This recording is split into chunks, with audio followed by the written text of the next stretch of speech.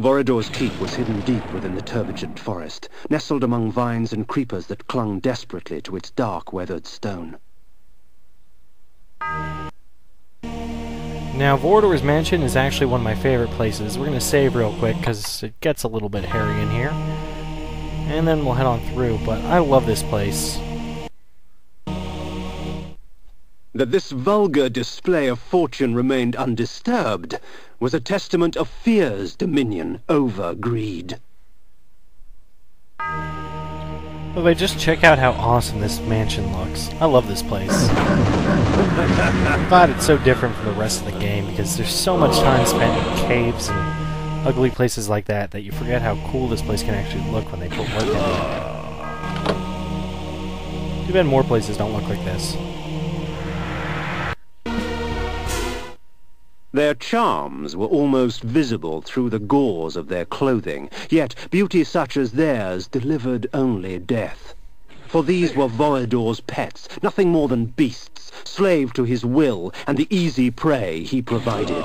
Vampires, all of them, held in thrall by one stronger still. This is a fun way to kill them. Just steal their mine and run them straight into some spikes. Well, here I totally missed that guy at the bottom. And I just keep on walking, doing my thing. Then I'm too busy trying to put on the lights to notice that someone's attacking me and start trying to take care of her. And that guy pretty much almost kills me. Hey, Victor! That's what I get for not having the lights on earlier. Then I do something dumb. Because yeah, look at all that. What the hell is up with this video this week? It basically consists of me wasting Hearts of Darkness.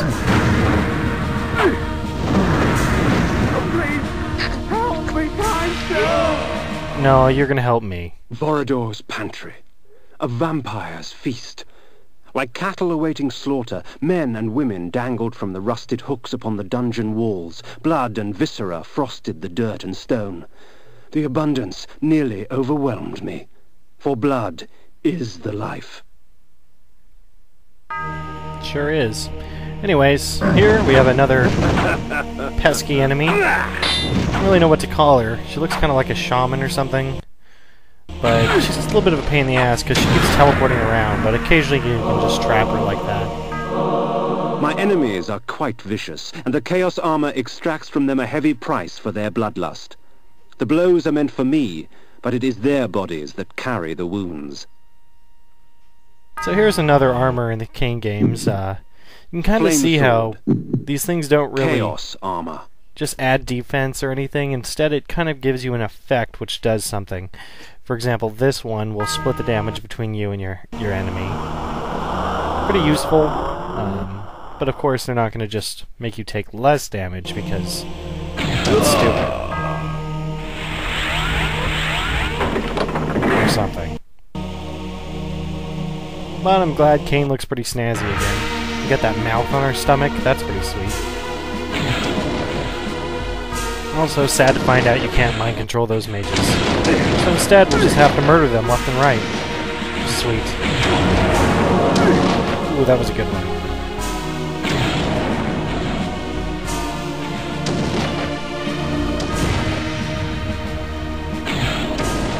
Haha.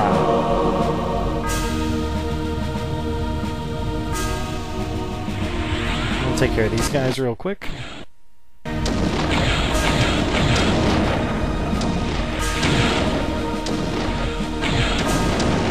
That should be... What the hell?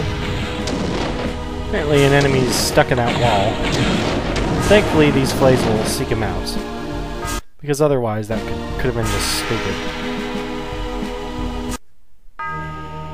Now this is an awesome benefit of the Flame Sword. See how those Fonts of Putrescence barely do anything, they don't even splatter on the ground for those guys? But the Flame Sword takes them out in one hit. Very, very useful.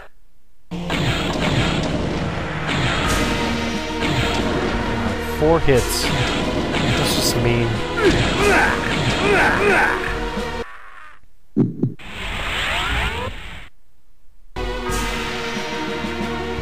And screw that guy, I don't even care. Another hit of these flame sword and poof, they're gone. Awesome. Especially considering how much of a pain in the butt those stupid things can be. It's really great to have a weapon that just gets rid of them. Alright. Sweet, first try.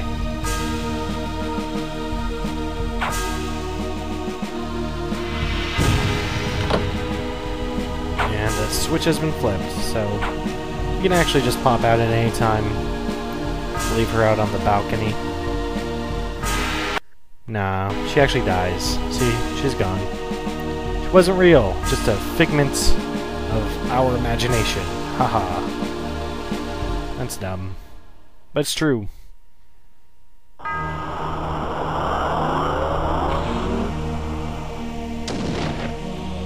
Okay, let's see if we can get this stupid shadow thingy to head over here.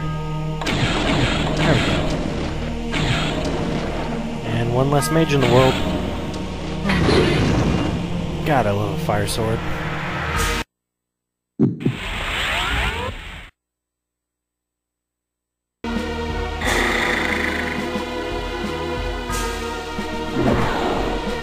Hate how hard items are to pick up. I know it's always been like that, but come on, there's so little ground to work with there. It's kind of terrible. Running low on all sorts of items, so we'll use up some fonts here.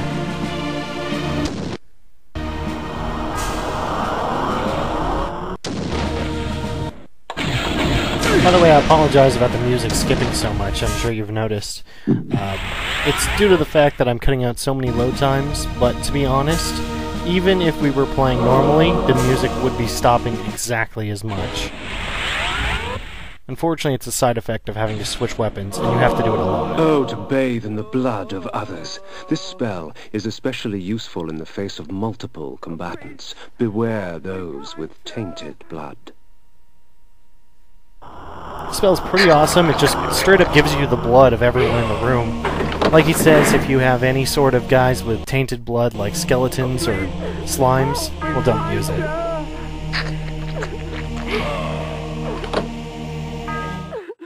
The room I had entered had but one purpose: the torture and execution of human beings for the sadistic pleasure of its engineer.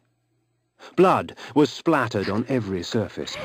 The dread and agony of victims past still echoed through the lethal walls. A symphony of terror and agony filled the air. Then, from amidst the cacophony of screaming souls came the perverse laughter of the vampire himself.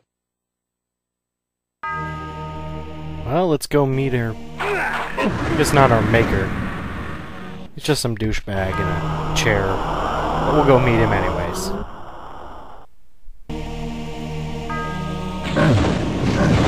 So these guys are pretty interesting. They kind of shuffle around like mummies and then become a little bit more clear when you get close. Amongst Vorador's possessions, I found an ancient chronicle.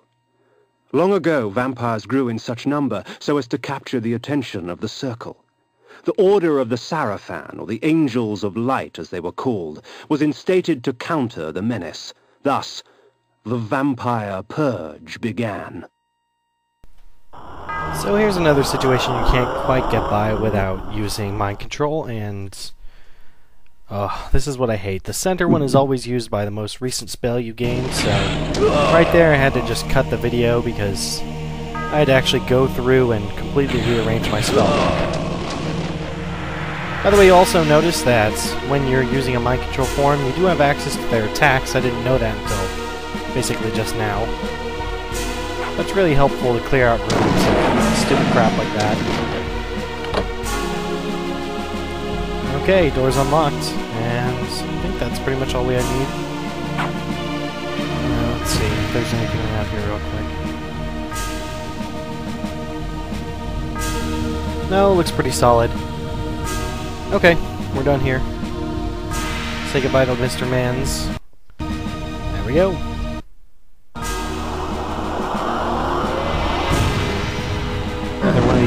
mummy ladies that shoots fire at close.